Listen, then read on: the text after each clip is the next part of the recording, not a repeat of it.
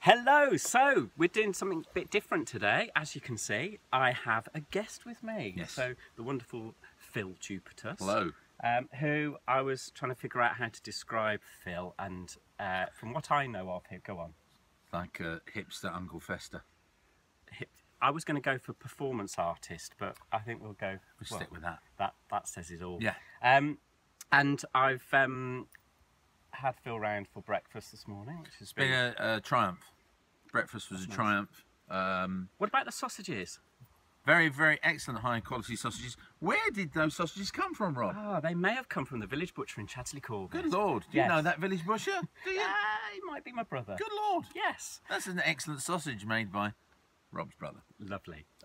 So I just wanted. Phil's currently playing the Baron in Chitty at the Hippodrome in Birmingham. It's very showbiz of him. He means chitty, chitty, bang, bang. Sorry, chitty, Chitty. bang, bang, chitty. Using the short term. Yeah. It's very casual. Yeah. He's very kindly agreed to contribute to this week's video and share the one thing. So what we're looking for is the one thing that you were told or you've learnt for yourself that makes your life easier or happier.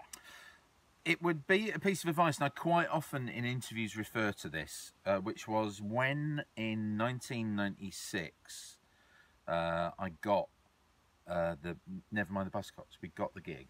When I got it, and it was sort of known that amongst the sort of comedy fraternity that finally I'd got like a TV break, and you don't know how long these things are going to last. There's no promises in this game. There's nothing kind of like, but it came up and we got it. And there was a good mate of mine at the time, a comic called Mickey Hutton, and he gave me, and I constantly quote this as the best sort of bit of advice I'd ever got, which is he said I think it's absolutely brilliant that you've got this TV show, this sort of break, but you must remember that it's just a bit of telly. And that kind of, he said, that they've got a really, really odd attitude to you as talent. You are just a resource. You are doing a job for them at this time. They will quite probably get sick of you fairly quickly. They've got a really short attention span, television production people, because it's like Logan's Run. You're only as good as the colour of your crystal, you know, so it's just... And so when he said that, my attitude to Buzzcocks every year was that I won't be doing this anymore. And so I never ever, I say never ever, I never banked on it coming back. And of course, the second I did assume it would be back, it got cancelled, which was a couple of years ago. But that, I mean, the show was on for 18 years. And through those 18 years, every year I thought, you know what, this is probably done now. And it never was, and it just kept coming back. And I'm very happy to come back, and I had a lot of fun doing the show. But having that attitude to something that was a job that you hadn't created, you were working for someone. I think enjoying something while you're in it, but not leaning on it too heavily. Okay. And that kind of, it carried me through, and it made me sort of A, enjoy it more, and B, always be aware that something else could be around the corner. I've constantly had, and which is why, you know, I've got a very scattergun career, as you know, and you've seen, and is on record, is documented. Check out Wikipedia. Do not check out Wikipedia. We've been slowly moving down. We have been slowly moving down, and I was so involved in not watching that. Yeah, but that's going to be very enjoyable. It's the words, not the visuals. It's a good job. Much as though this is an excellent suit. It's about what we're saying, not what we look like, even though we look great. Well, particularly you. I feel very underdressed actually today. It's all right. You're allowed to. You're the expert. You're allowed to look casual. I'm in showbiz, babe. We've got to shine. Well, I think talking showbiz, and it sort of goes on the same thing. When I was working out in Hollywood, Clang. When I was working out in Hollywood, the first day I was there was an Irish guy living in the Yorkshire guy, sorry, living in the pool house of Samuel Goldwyn's There's nothing mansion. wrong with Sean Bean. Right. And he said, look, can I just give you some advice? So whatever you do, do not believe your own hype. Because the minute you believe what everybody's telling you, you'll fall flat on your face. It'd be nice to have some hype. Well, I understand that. I think you get plenty of hype. But it's that sort of thing. Don't expect anything. No. I mean, it seems negative on the face of it to kind of be that sort of down on the thing, but don't. That and the way that he phrased it, that's exactly what it was. It's just a bit of telly. I love that. And it's whenever they, you know, it's like, and it's if ever people used to say, you know, people used to come up to you in the street or at gigs and go, oh, you're shit on that show, and I'm like, you not got a remote. And the people would go like, and like my agent or people would go, you know, oh God, figures were great last week, and it's like Buzzcocks had 1.75 million, and in my head I was thinking that means there are 64.25 million people in the UK could not give a flyer about our show. All I'd ever think was the other number. Oh, we got a really, really good share, you know, 30%.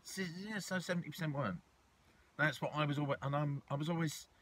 So it's about perspective. Yeah. I just had he gave me a really good perspective on what can be a ludicrously kind of seductive job. You know, you meet the people that have been sucked in the wrong way by, for want of a better word, celebrity, which I don't think I am. I think I'm a bloke who works on telly. I don't think I'm a celebrity. It's just people. There's recognition, an odd level of recognition when you're on telly. I'm quite happy to not be on as much. Yeah, I'll say that definitely, because it's right. I'm not supposed to be on as much.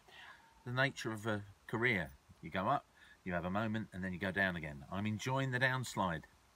It's good fun.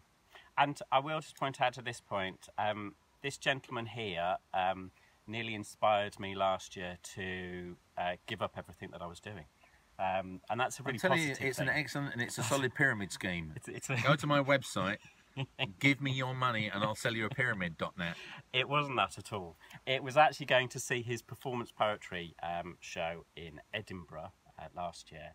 And I got to the end of it, and even though he was directing some of his poetry toward me, belittling what I do for a living, in a nice way, of course, but I actually got to the end and I just thought, I don't want to do what I do anymore. I want to do what he does. And it's really stuck with me. Many do. And actually, I think it's because of this chap that I started all these videos. So, again, it's that other thing. When you're not just... So can I just apologise? Thanks. I think what you're saying as well about don't take stuff for granted. And when you don't take stuff for granted, then you're open to other opportunities. So that was the best advice I got. Do you want me to give a good bit of advice? Go on. It's a weird one. It's really odd. Get up an hour earlier. You've got a routine that you know, right? Get up an hour earlier. All I'm saying, literally, get up an hour earlier than your normal routine. Make yourself do it. Do it for a month. You'll thank me for it. I love that. Great place to finish. I'll leave. Thank you for watching. Bye, Phil. Bye. I'd like to thank the wonderful Phill Jupitus for contributing to this week's video. And watch this space, because I will be having more people on and sharing their wisdom. So in the meantime, remember to subscribe to this channel, and you can find me on social media if you look at the links in the description below the video. Have yourself a super day, and I will catch up with you very, very soon. Take care. Bye.